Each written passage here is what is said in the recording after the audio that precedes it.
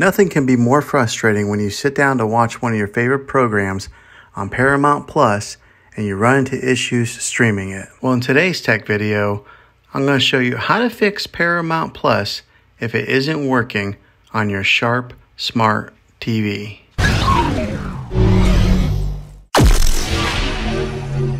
I'm going to show you a few really simple ways to try and solve your problem and get it back up and running again. The first one is probably the easiest one to try, and that's to unplug your TV from the wall outlet and wait 60 seconds. Now don't be impatient here, wait the whole 60 seconds and then plug it back in.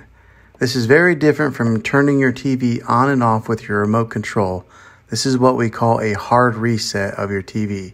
So make sure you do this method. If that doesn't work, then find your router that is giving you Wi-Fi and unplug the power to that for 60 seconds. Then plug it back in. If that fixes it, great. If not, let's go ahead and move on to the next method. Try deleting your Paramount Plus app on your TV. Go to wherever the app store is located on your system and remove the app altogether.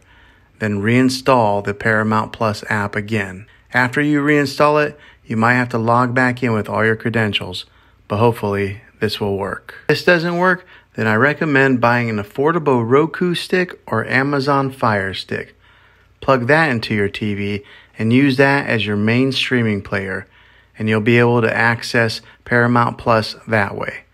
I'll put links in the description down below of where you can get one.